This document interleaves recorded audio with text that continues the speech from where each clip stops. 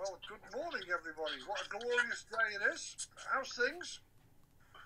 Very well, We're all right, yeah. Yeah, we're first of all, Dave, nice to catch up with you, have a little chat. How's things? How's everybody? Well, I think all the players are fit and healthy. One lad, one of his family members has got some symptoms, but he's all right.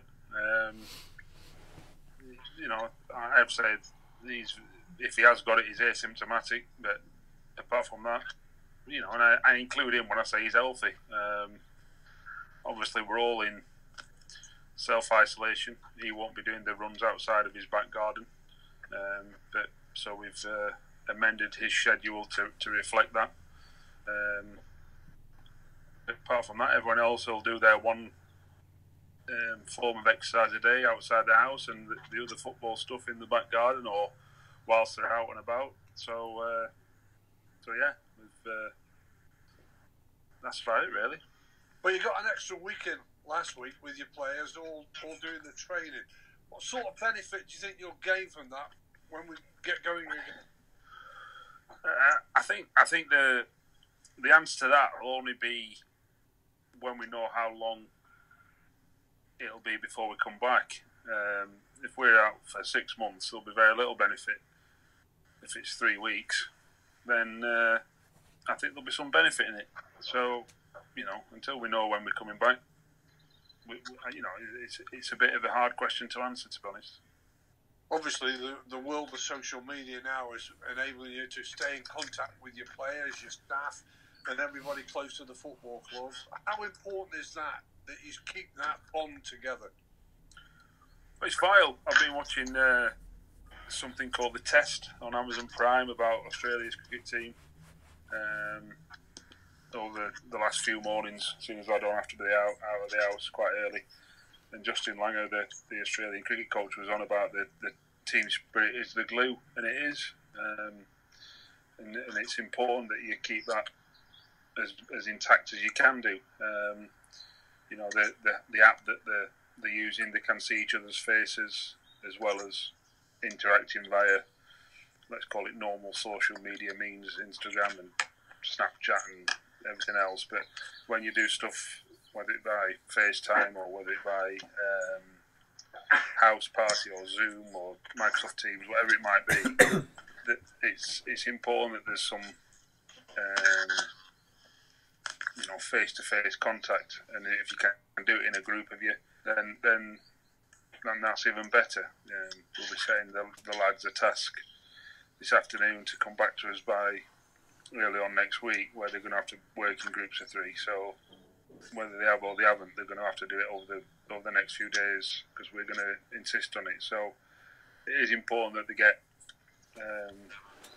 contact with each other. They are social animals. Humans are social animals, and the creatures of habit. And I don't think any of them will have worked on their own to this extent before, unless they've probably fallen out with a manager or something like that. But even then, it wouldn't have been like this. So it's a new one for everyone, and it's important that they keep conversing as normally as they can, even if it does mean from behind a screen or a phone.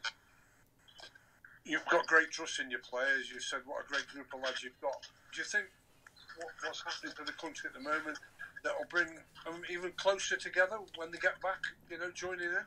I think I'm not sure if it'll bring them closer. It might do. I don't know. I think that the trust element is you trust them to do the work. I think that's the key thing. I think it's vital that when you're in a period of sort of self-directed learning, it's a bit like what it is in closed season for them, and so it's not alien, totally alien to be working on their own, but it is certainly in season, obviously, because it's not as if you're injured and you're being prescribed what to do. So we're still prescribing what to do. They don't have to think totally on their own, but they certainly have to be self-motivated and self-disciplined. And I trust them to do that. They're a terrific group, and the league table reflects that. But they've just got to show one more quality in the next 2 or 3 weeks before we get back at it. And I do think it helps that we've got good people. I do. I think that's I'd much rather have people who I think, yeah, he's a good person. Again, Justin Langer was talking about it. Yeah, he said, I want good people, because they'd just come out of the ball tampering thing in South Africa. And he was on about saying, you've got to be a good person to get in my team. Then eventually you've got to be a good cricketer. It's Australia's cricket team, you've got to be a good cricketer. I don't want bad people. And I think we're in that position. We've got good people. We haven't got one idiot, and they've got to be good footballers. And this is going to be another test for them. There's no doubt about it. Your footballers love playing football. They love training. They love doing everything. While you've got this sort of enforced break, you've probably set them different things to do. And one thing, I know you don't want to reveal too many things of what they're doing, but one thing they are doing is probably doing a little bit of scouting, reporting, if you know what I mean, putting together on the opposition. That's a great little thing for them, isn't it? That to have a look at who you've got coming up. Yeah, well, that's going to be the task this afternoon in groups of 3. They're all going to get a team. There's 27 of them, 9 games, groups of 3. All the games will go into the server that they access remotely, our own server. We'll give them some sort of template and format, and they've got to come up with strengths and weaknesses of the opposition.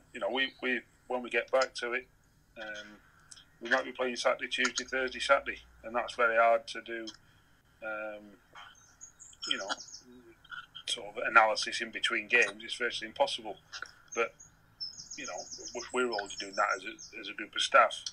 But I think to keep the players engaged, to keep them focused, to make them understand what we've got coming up, it's important that they understand that. And why not get them watching some games of football? Because we're all missing it. Every single player's missing it. All the staff are missing it. I think the whole country's missing it, to be quite honest. But it's important that they keep engaged and keep their brain ticking over in the football sense, and making them watch football, and not just watching it but studying it. It's important that they study games, because if they study games, even if it's on a computer or a TV or a phone or whatever it might be, you'd hope that that's transferable to actually when they're playing, and they can recognise things, because they go, I've seen that before, I've seen what they're trying to do there, whether it's on a computer screen or what. So it's not alien to them, and then they have to speak with their mates and report back to us in without it being like school work or anything like that, because some of them, if you mention school, it puts the fear of God into them. But and they can present it however they want, but they'll have to get on house party with me and John Dillon and maybe Kenny or Alex and tell us and show us exactly what they've come up with as a little group. I mean, be careful who you send to John Dillon, won't you? Whatever you do, don't send them on through John Dillon, will you? Please. Will they get medic badges? Are they offer medic badges? Blue Peter badges. Back to the more serious side. Have you had any more latest directives from the EFL? Anything, updates from them? I think there was a board meeting on Wednesday. From what I understand, is that the 30th will get put back, but only ever so slightly. And it's still, we will complete the season. I know there's a couple of people saying, the season's going to be null and void. It's just not going to be. I think people who are saying that have probably got an agenda saying that, putting it in the press. It's not going to be. There'll be too many legal complications. There's too many financial complications. And if the season goes into September, I'm pretty certain it'll be going into September. I don't think it will. I think, if you'd have said to us we'll all be in this situation 2 or 3 weeks ago, I don't think any would have believed it. Might have thought it might get to that, but nobody would have probably put a large sum of money on it. And I think in 2 or 3 weeks' time, I think we're probably going to be out the other side. Certainly, if this lockdown continues, Italy's cases are now falling, and we're 2 weeks behind them. And you go, well, if that's the case, in 2 or 3 weeks' time, we're going to be falling. Does that mean we're getting back to play football? Well, I don't know, but you've got to remember, we're a month away from the 30th of October now. If that gets put back by 2 weeks, then there's still 6 weeks till the cut-off point. I think that can be flexible as well. I think FIFA and UEFA come out yesterday and said that they're looking at ways of extending players' contracts and making it fair for everyone. And there's no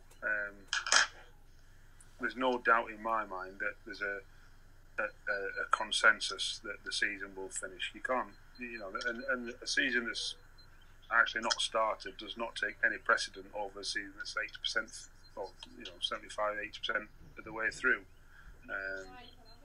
and that'll be the case going forward. I'm sure of that. Just one final one from me before you get some searching questions from Mr. Peter Morse, who's waiting patiently to fire a few questions at you. Everything is geared to finishing the season, of course, but does next season's planning go on hold? Or you know what football managers and football clubs are like? They've got to keep going, haven't they? 365 days a year. Is that a problem for you? No, the planning's well underway. There's contract negotiations going on as we speak. There'll be news that would have probably been released this week if it wasn't for the lack of the ground being shut, if you like, the office staff at home, and that'll continue for the next few weeks. We're in a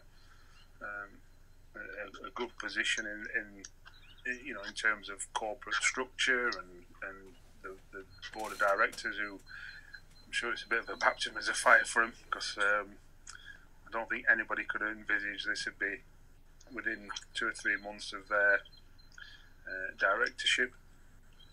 But we're in a fairly stable position financially, and it's business as usual as much as it can be, and that includes recruitment, that includes contracts.